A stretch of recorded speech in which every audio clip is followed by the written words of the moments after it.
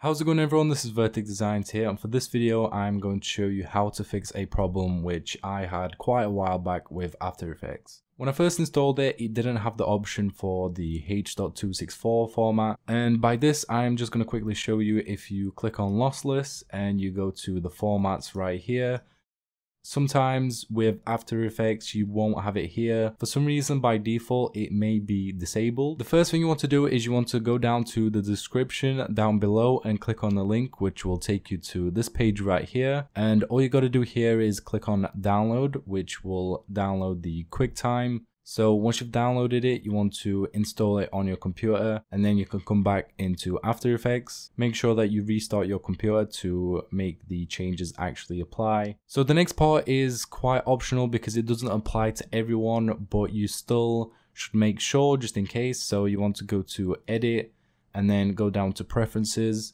In here, go to Output. Once you get to the screen, you want to look for an option underneath this one that says Show Deprecated Formats, and you want to tick it. All that does is that it enables the H.264 format to actually work with After Effects, and after that you just press OK. Once you've done that, you can go back into this option right here to change it, and the format should be right there. If yours isn't, you can go down to QuickTime, and where it says Format Options, you click here.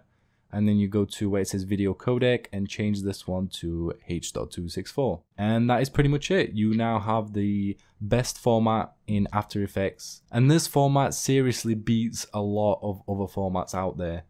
It is just unbelievable how high quality it is compared to every single one out there. It is really good, and you should always render with it, unless you're working on different projects, which might require a different format. And that is pretty much it. I hope this video was helpful. The reason I made it is because some of you watching my channel will have followed some of my tutorials, and soon I will be having a lot more templates out there for you to use, which will require you to actually render the videos, and I want you to have the best option for the rendering and the highest quality possible. If this video was helpful, then give it a thumbs up and leave a comment on what you think of it. If you have any tutorial suggestions, leave a comment, and I will see you all in my next video. Bye.